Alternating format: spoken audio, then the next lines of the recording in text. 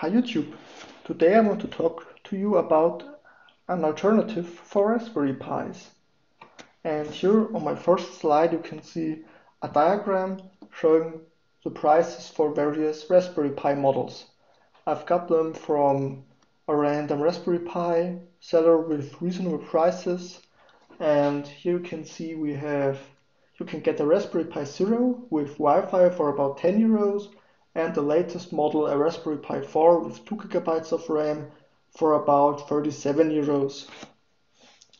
But if you just buy a Raspberry Pi, you can't use it, because for using a Raspberry Pi you will need a power adapter, you will need a SD card to put your operating system on it, and you will maybe need a housing for it. And if you're using a Raspberry Pi Zero, you will need some additional adapters to connect USB devices or a HDMI monitor to it. So if you sum it up, you will get a little bit different picture. So now you have to spend almost €30 on a Raspberry Pi Zero and about €16 for later models of the Raspberry Pi, which is quite a lot. For €16 you can get a used workstation PC. But Raspberry Pis have some advantages over workstation PCs. One advantage is they are much more smaller, they use less power, and they have I/Os to connect sensors to them or to control LEDs or motors, for example. But if you just mind the first 2 points, the tiny size and less power consumption, maybe I find a reasonable, cheap alternative to Raspberry Pis. So today I want to discuss with you if used thin clients can be a cheap Raspberry Pi alternative. But first let me explain what thin clients are. Thin clients are small PCs with limited hardware, and they were used in corporations where the employees have to do a lot of office work or accessing databases, and they don't get a laptop or a full-sized workstation. All they get is a thin client on which a minimal operating system is installed, and on boot up they will connect to a terminal server, and they will use a remote desktop protocol such as RDP or VNC. And so you're working on the terminal server, all the calculations and program execution is done on the terminal server, and you can control it from within your thin client. And because a remote desktop protocol doesn't need so much resources like a heavy word processing program, for example, it's okay that thin clients only have limited hardware. And because of limited hardware, thin clients can be a lot smaller than full-size workstations, and they can be cooled without fans because they don't getting so hot, because you don't have so much power in it. So now let's look at possible Raspberry Pi use cases.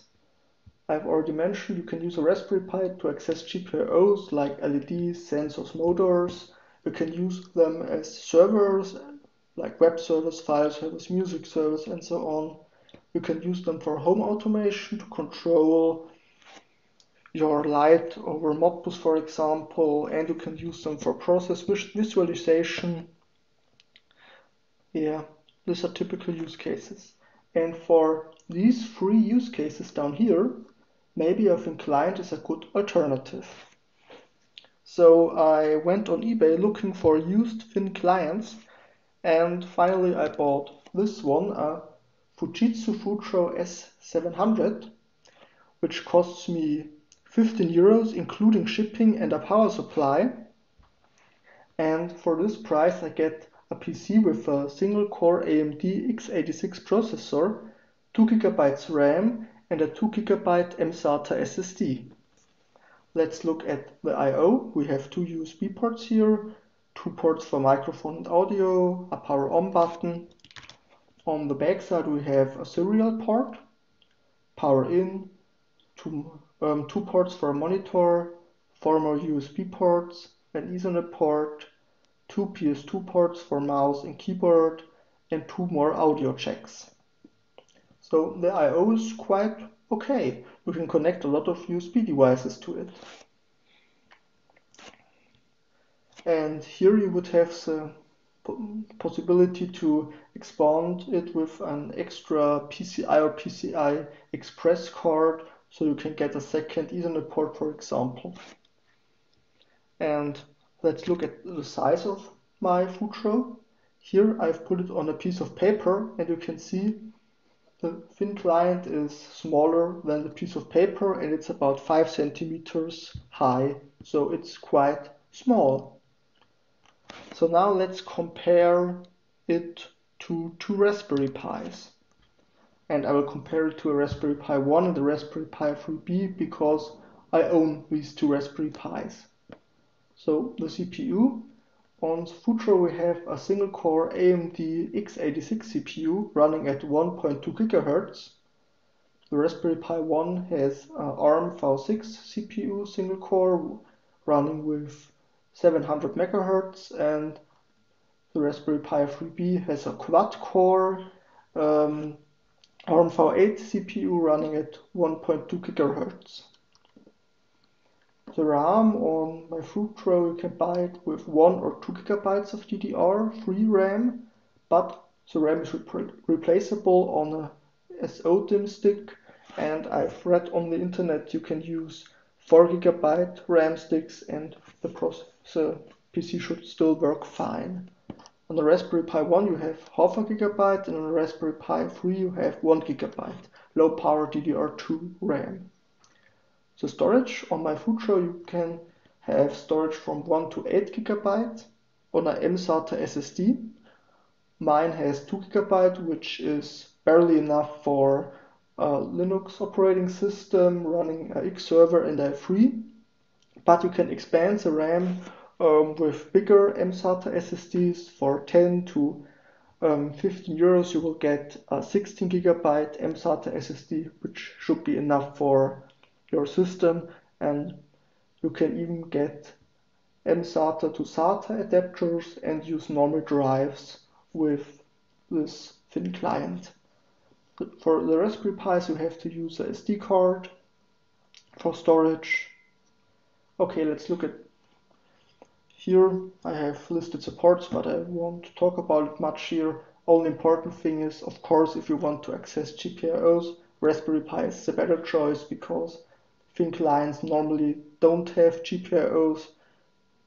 Some of them have a parallel port which would give you 12 outputs and 5 inputs, but in general, if you're interested in GPIOs, a Raspberry Pi is a better choice than a thin client.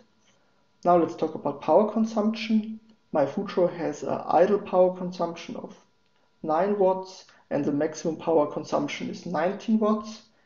And the maximum power consumption of a Raspberry Pi 3B is 7 watts, so of course the Futro takes 3 times more power than a Raspberry Pi 3B, but if you compare this to a full-size workstation PC, it's not too much. It's still okay if you want to run the system 24/7. Okay, now let's talk a little bit about performance. For this, I thought about 2 simple performance tests. The first test is adding some random numbers, and the second one is to create a plot. And let me show it to you on my main machine here.